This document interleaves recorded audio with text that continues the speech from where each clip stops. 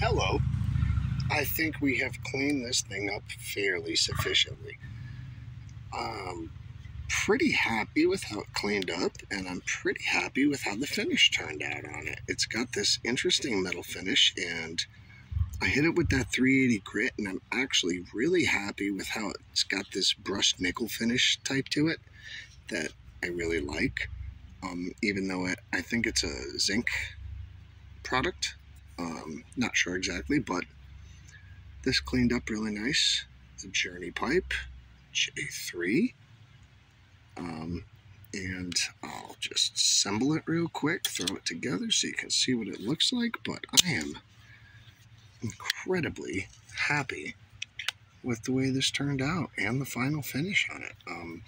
It's not perfect. I don't want a mirror finish. But it's a beautiful little pipe specimen, an excellent addition to my collection.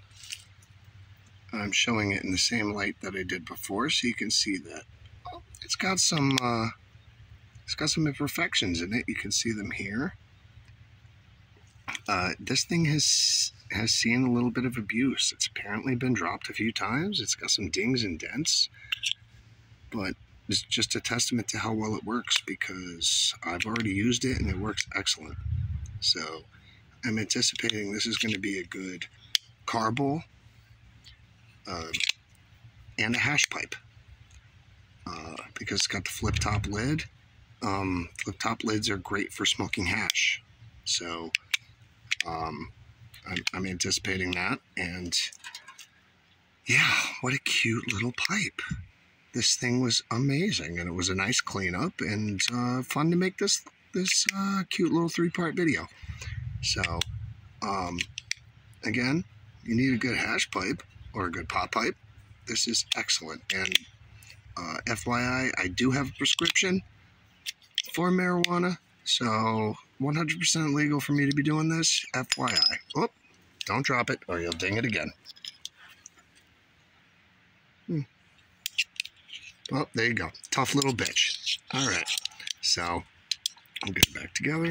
Boom. Done. Yeah. So I'm not afraid of dropping this. Oh, looks like I put a little scratch in her down here. Oh, might have to go buff that back out. But all in all, I'm very happy with how it turned out. And if you sat around and watched this and were interested, yeah, Journey J3. 3rd generation of the Journey pipe. Really interesting. First time I've ever really seen one of these, and gotta say, it's pretty cool little pipe. So everybody, thank you for tuning in if you saw this, and have a good one. Be safe.